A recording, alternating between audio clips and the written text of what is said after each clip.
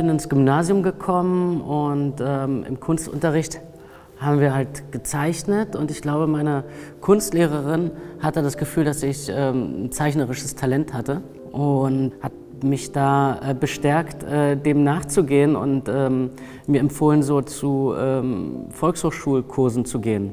Dort hat mein Zeichenlehrer oder Mallehrer dort gesagt, ich muss unbedingt mal in die Alte Nationalgalerie gehen und mal herausfinden, was mir am besten gefällt.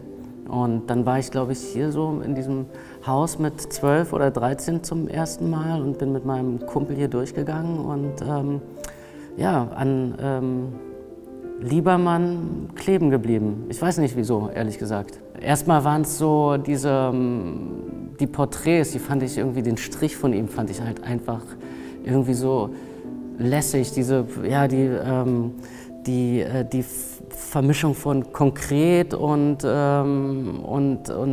so flüchtig, ne? Also das fand ich irgendwie ziemlich cool.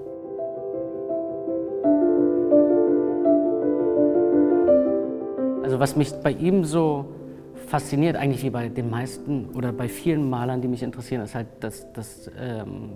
wie er halt Licht, ne, setzt. So. Also es ist immer eine ganz, ganz klare Tages- und Lichtstimmung und das schafft ja die Atmosphäre vor allem. Also es ist ja nicht so ein Maler, der so irgendwie seinen eigenen Gefühlszustand irgendwie uns präsentieren möchte, sondern einfach abbildet, ne? So, und diesen Moment, diese Stimmung, die Lichtstimmung, die es tatsächlich gab in diesem Moment.